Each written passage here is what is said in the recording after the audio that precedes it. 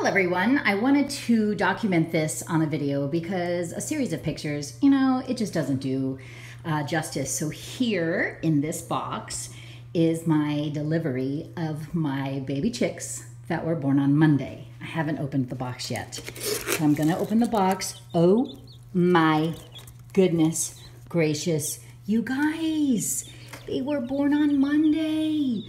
Seriously.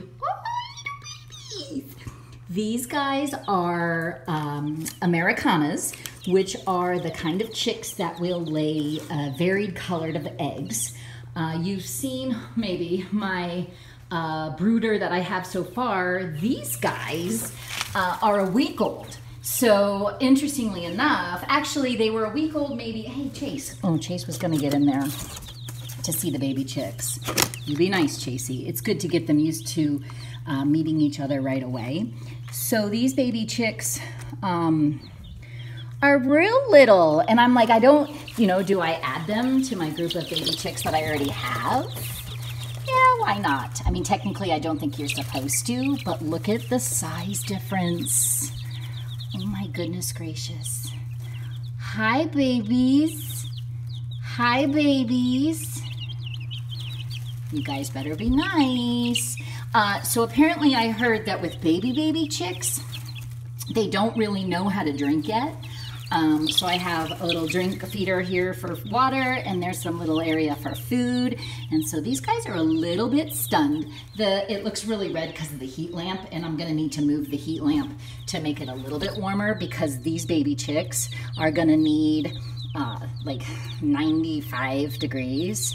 So there's 1, 2, 3, 4, 5, 6, 1, 2, 3, 4, 5, 6, 7, 8, 9, 10 little baby chicks. Oh my goodness. So now I'll hang out with them for a little bit, and I'll, try to teach them how to eat and how to drink and see how they do with those older ones. The older ones look much bigger now, and they just want to be friends, everybody. So all girls, I ordered them, you pay a little extra to have them what is called sex linked, so that you don't end up with a rooster, because nobody wants a rooster.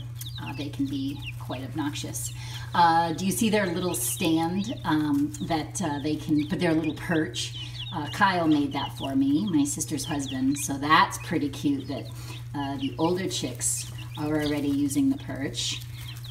These guys, let me see if I can see, oh, they're in their food dish, which is actually a good idea, that they can get in there and eat.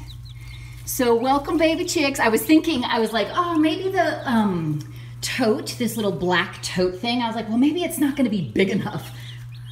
I think we're fine for now. Now, I did do a little bit of research, and 2 months is what it takes for a baby chick to become what we call a pullet.